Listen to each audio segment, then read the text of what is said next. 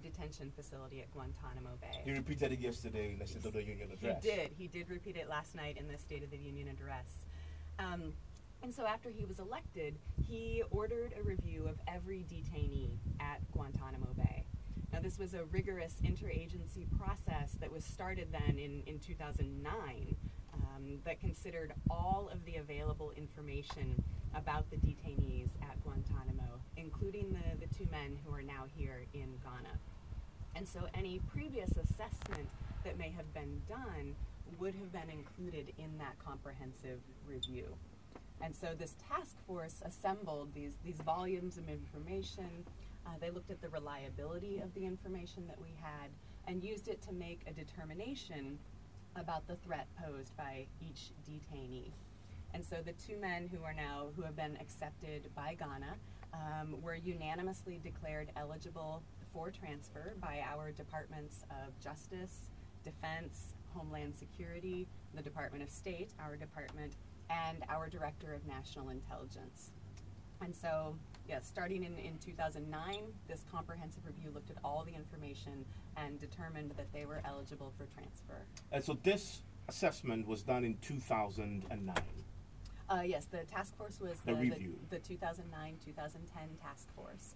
Actually, the final report, not on the specific detainees, but on the process that this task force went through. That's a public document that's available online that anyone can go read through and see what was this task force looking at, how did they go through this process for each detainee. I'll be interested to find that document. It's on the website. It's the U.S. government we're talking about, so we can find it, just as we found this one. But this document, did it specifically, though, deal with the cases of the two that we have in Ghana? President Obama, when he was elected, ordered a review of every detainee at Guantanamo Bay. So yes, everyone who was being detained went through this comprehensive interagency review that looked at all the information that we had on each detainee and made a determination about their eligibility to be transferred. Okay, it's important to make the point about eligibility to be transferred. You didn't say anything about whether they are security threat or not. Did the document say anything about that specifically? A detainee can only be transferred if it's been determined that any threat could be mitigated by the receiving country.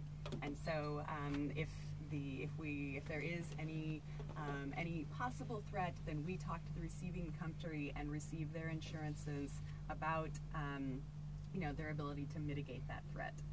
You're talking about our ability to mitigate, that's the key important word you used there. But I want to return to some of the key things captured in this document that the New York Times and Telegraph published.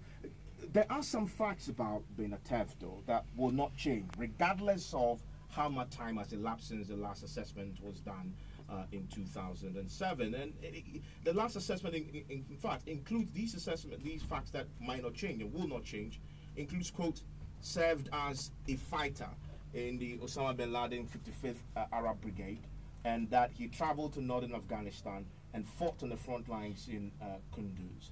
Yesterday we heard our president say, that you told us, our government, that they also did an independent assessment, that both detainees played, quote, no operational role in Afghanistan. Now, that certainly cannot be true, because at least Bin Atev was on the front line fighting, according to the DoD document in 2007. It's our policy, as you know, not to comment on any alleged leaked classified cables. But I noticed that you said last assessment, and so I want to clarify again that no, the last assessment was the assessment that was done by the task force in 2009 and 2010 that looked at the comprehensive set of information. And so any previous reports would have been just one piece of that puzzle that the task force reviewed. I get that, but nonetheless, as I stated, some facts about where he was, what he did, remains facts. Regardless of when you do that assessment, it will remain facts. And I'm putting that against what we've heard, that Atev never played an operational role in Afghanistan when he did. any information that we would have had on any detainee prior to 2009 would have been, as I said, just one piece of the puzzle, one piece of this comprehensive grouping of information that the task force looked at. And they looked through this and looked at the reliability of all that information to make a final determination on the detainee. And I'm curious though, how does a person once assessed to be a high security risk just 9 years ago, because of course, and this was done in 2009-10, so it should be 9 years exactly, that'll be 2 years, 3 years down the line. How does that person assessed to be a high security risk because he poses a threat to the US and its allies, including Ghana, who again had once threatened to slit the throat of US citizens if he's ever released? A man who once led 2007, this is a factual account, 2007 detainee unrest at Guantanamo Bay, who once had as many as 125 reports of disciplinary infraction against him while in detention, including assault. How does a person like that all of a sudden become a saint in 2016? I don't think anyone has used the word saint, just to be clear. But again, this is all part of this process of closing down Guantanamo Bay, closing down this detention facility, and looking at each individual detainee, the information that we have, seeing if there are any threats that are posed. And the task force decision on these two men was unanimous and reflected the best predictive judgment of our senior government officials, that any threat that they might pose could be sufficiently mitigated. Any threat they might pose, that is an admission that he poses some threat. The task force decision is unanimous that they are eligible for transfer and that any threat that they might pose could be sufficiently That is an admission that he mitigated. poses some threat. So, That's an admission he poses some threats, correct?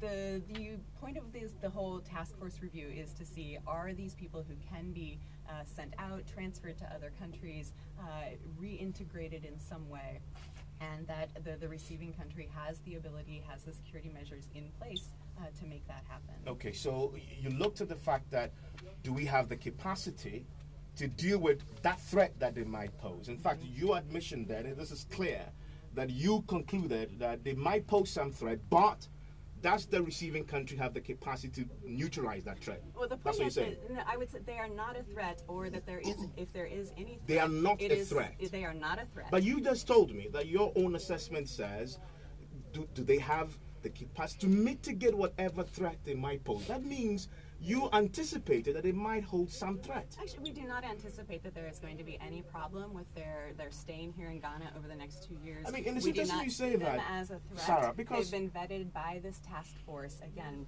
this task force that met from 2009 to 2010 took into account all of the information we had. The totality of that information determined that the level of threat is small enough, is low enough, that they're not a threat, that they transfer,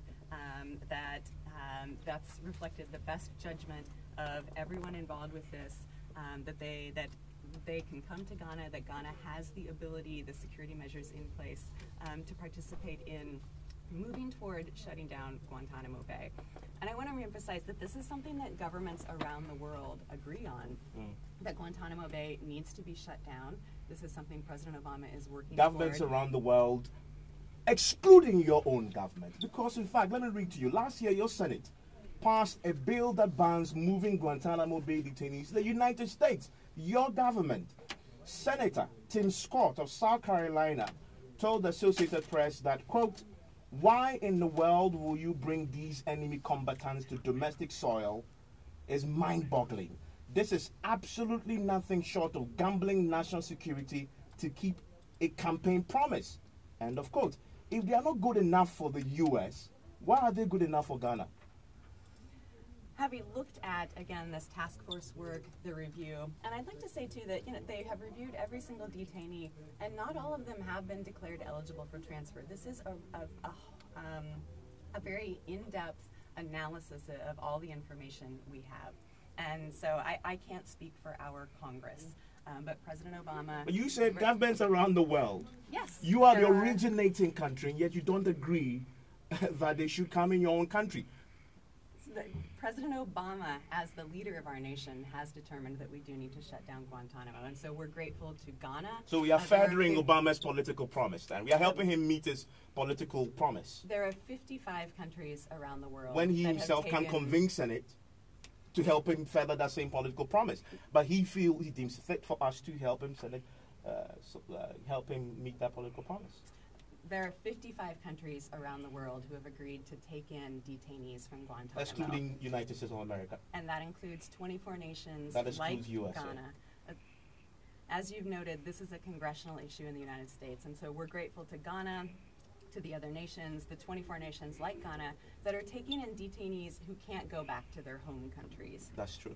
And so again, we anticipate no problems with their stay here in Ghana. No problems, you say. But I have another fact for you, though, to consider. Under President Obama's watch, 6 detainees released from Guantanamo have returned to commit terrorism acts, according to the director of the National Terrorism Center, Nicholas Rasmussen, when he testified to the Senate Armed Services Committee. 6 of them under his own watch. So that's actually more than 95% of them have been confirmed not to have re-engaged in any way. We do take any possibility of re-engagement very seriously, and so we work very closely with our allies, with military, intelligence, law enforcement, and through diplomatic channels to mitigate re-engagement. But by and large, we are convinced that the vast, nearly 100% of those who have been transferred have been confirmed not to have re-engaged in any way. And that is thanks to this robust review process that we have put in place to ensure that those who are eligible for transfer, that they're able to be transferred to these countries and reintegrate into society.